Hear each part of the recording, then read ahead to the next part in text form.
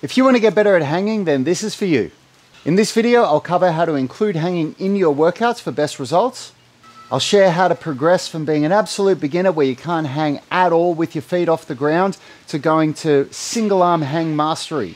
And I'll share with you the steps to take you to your first hanging goal, which is 1 minute of unassisted passive hanging and 10 reps of active to passive hanging.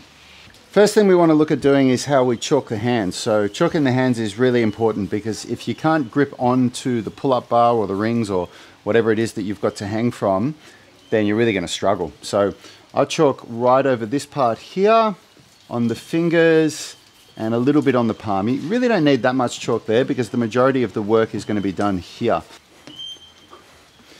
When you start with your hanging, most people talk about that they can't hang for 5 seconds or at all. And so a really good place to start is just with feet assistance like this. And what we want to work on first is a passive hang. The first thing we want to be working on really is the grip strength and the shoulder flexibility to be able to hang passively with your full body weight. And if that's too much for you, then just grabbing a box like this and taking a little bit of weight in your hands is a really, really good way to work up to a 60-second passive hang. And that really should be your first goal, to be able to do 60 seconds unbroken of a passive hang. So what you'll do is, with your feet on a box like this, you'll accumulate between 30 to 90 seconds of hanging in one session. So if you can do 15 seconds and that's all you can do, then you'll do 15 seconds, you'll stop, rest for anywhere from 30 to 60 seconds, jump back up, do another 10 or 15 seconds, and you record what your accumulated total is.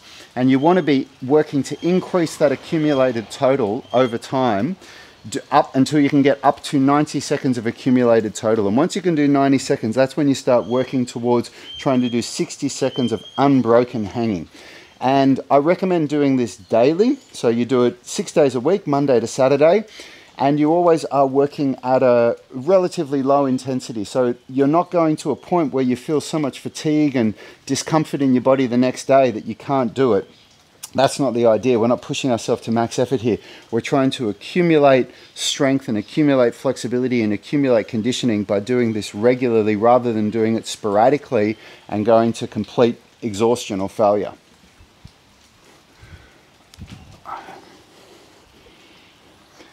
So once you can do your accumulated total of 90 seconds of feet assisted hanging daily, and then you work up to being able to do 60 seconds in one go of your feet assisted hanging, now you're ready to start doing passive hanging like this, like what I'm doing now.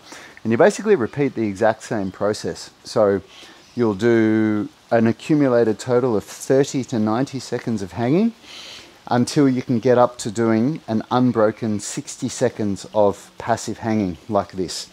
And you just want to try and use progressive overload. So basically each day you're recording what your accumulated total is and you're looking to increase the accumulated total from day to day.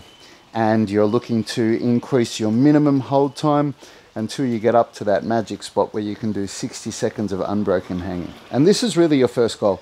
Once you can do 60 seconds of hanging like this, that's your first really big milestone. And just a reminder, you do this at the start of your workout. So this is like a warm-up. You know, you can do it before your handstands, before your upper body strength work, whenever you want to do it. It's a really, really good way to warm up because it actively warms up the shoulders, the grip, the musculature in your whole upper body. And it's also one of the only things that you'll ever do that decompresses the spine. See, right now gravity is lengthening my spine out, whereas when I'm standing, gravity is compressing my spine. So right now gravity is pushing my spine down on itself, which is totally normal.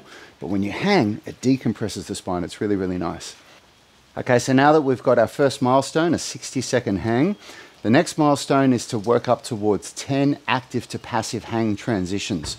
So now what your workout starts to look like is you do your 60-second passive hang, rest for a minute, and then you move into doing 1 to 2 sets of active to passive hanging. So active to passive hanging is when you're in a passive hang like this, and then you depress your scapula and go into an active hang. This is called active hanging. And then back down into a passive hang. And you want to do this with completely locked straight elbows. Any bend in the elbow, so even if it's like that much, is a failed rep.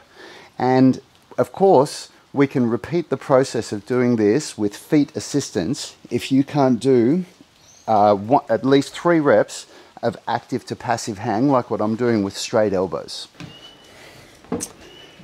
So to be completely transparent, active and passive hanging is very challenging. If you do this properly, to really master it, there's going to be a real developmental leap that you'll go through here, because the neuromuscular connection for most people with controlling their scapular movement is very, very weak. So when people think I'm going to depress my scapula, they pull with their elbows as well. They pull with their biceps. It's just a really normal thing for people to do.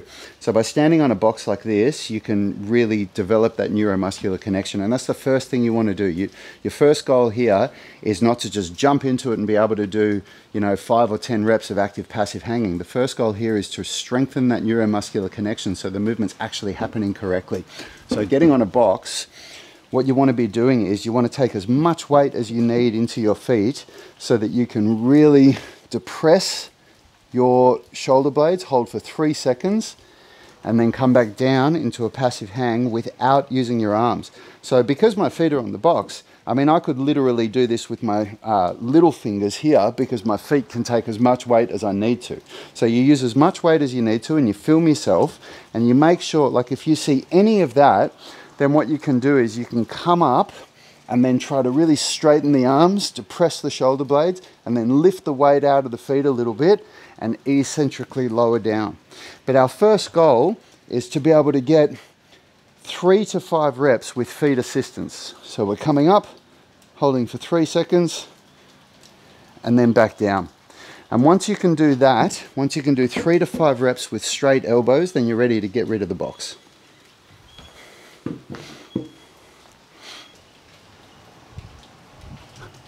Okay, so now we've got rid of the box. I'm passive hanging, and what I'm working towards now, I'm pulling up, holding for 3 seconds, back down 1 second, up, no fast jerking movements, back down 1 second. And what we're doing now is we're working towards 10 reps per set by using progressive overload. Okay, so 2 sets of this is really, really good. So now let's have a look at what the whole workout looks like. So at this stage now, your workout should look like 1 set of 60-second passive hang, rest for 30 to 60 seconds, and then 2 sets of active to passive hang transitions. And once you can do 10 reps of active to passive hang transitions for both sets, you're now ready to start working on single arm hanging transitions and single arm active to passive hang. And to see how you do that, just click or tap the screen there to watch my video on hanging mastery.